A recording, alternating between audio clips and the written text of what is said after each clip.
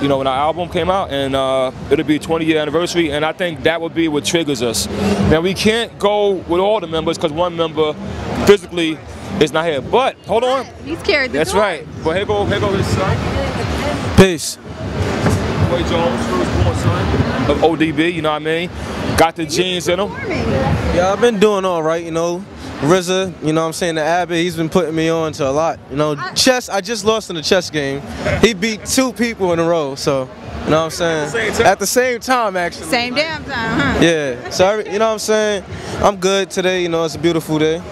I kind of feel like you also carried the passion of your father as well, because the mannerisms that ODB carried when he was on stage was like beyond anything else I've seen since like Tupac. And I kind of feel like ASAP Rocky picks that up now. You know? He is picking it up. He is picking it up. You know? So, and I need to catch him actually. I never seen him perform. You know what I'm saying? He made a song about my pop, so I need to catch that too. Dope. Yeah. A lot of people are comparing Danny Brown to your dad. Oh, Danny Brown. You know what I'm saying? I need to check him out too. Really? So I'm under the weather. You know what I'm saying? They flying.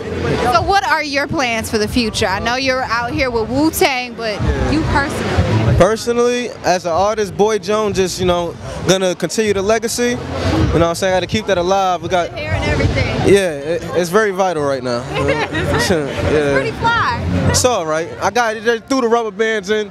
The girl was actually too lazy to braid it, so she just popped the rubber bands in it. You know what I'm saying? Okay. All right. How are you feeling to rock the bells? This is your first year, right? Nah, not my first year. You know, last year I think I hosted it with RZA. All thanks to him once again. Here. Yeah. Like I said, I'm here for Rock the Bells. I think I'm going to be here every year. Keep Shane, if you keep it going, I'm here. You know what I'm saying? I can't wait to see you have your own opening act. Yeah, that'll be popping. Soon, actually. Very soon.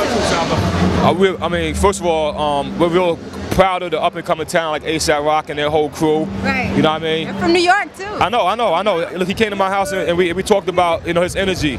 And it has been some people that compare some artists to ODB.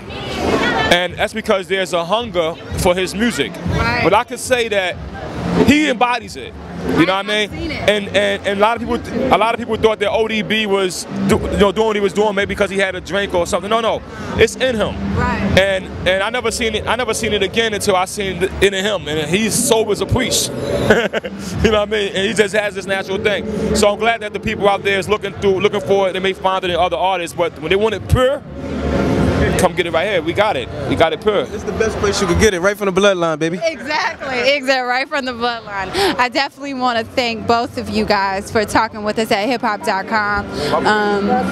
Thank you very much.